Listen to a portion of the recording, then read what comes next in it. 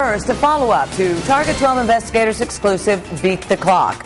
Watch this. A hidden camera rolling as a school department worker pops open a city time clock, changes the time, and punches several time cards. Today, disbelief from the chief executive of Cranston, Mayor Alan Fung, sitting down as a guest on this week's Newsmakers, watched the investigation and is demanding action. Let's get right to Target 12 investigator Tim White, live with new information on this investigation. We received a lot of calls and emails from you wondering why the person implicated was given a paid suspension. Well, Superintendent Peter Nero tells me they have made progress in their investigation. The school employee is now suspended without pay, and they are moving to fire him. After watching last night's Target 12 investigation into alleged time clock fraud at a Cranston school, 2 words from Mayor Alan Fung.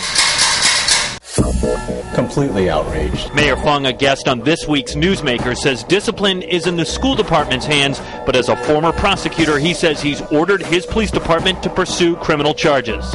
And I'm going to urge the maximum punishment for Mr. Emmett and all those others that are involved. In the Target 12 investigation Beat the Clock, a hidden camera is rolling, looking down at a time clock at the custodial office of the Western Hills Middle School. I'm going to bang these out. School officials identified this man as Neil Emmett, a custodial foreman in charge of a 7-man crew.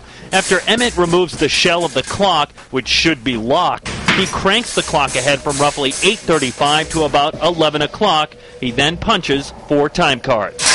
It didn't appear as a one-time incident. It appeared as they knew what they were doing. Go, Tim. We attempted to question Emmett about the tapes.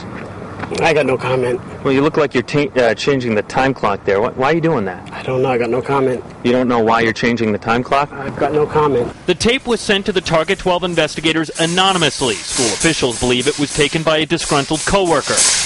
After careful review, school officials say they now have a better idea as to when the video may have been shot. You'll notice the room is changed. The refrigerator is gone. The wall's a different color. The superintendent tells Target 12 the room was redone just before January 1st. Considering we discovered the clock was still unlocked just last week, it raises more questions as to how long this has been going on. Questions, of course, still remain. Whose time cards did Mr. Emmett punch, and who shot the video? Both the police and the personnel investigation are ongoing. Live with the Target 12 investigators, Tim White, Eyewitness News.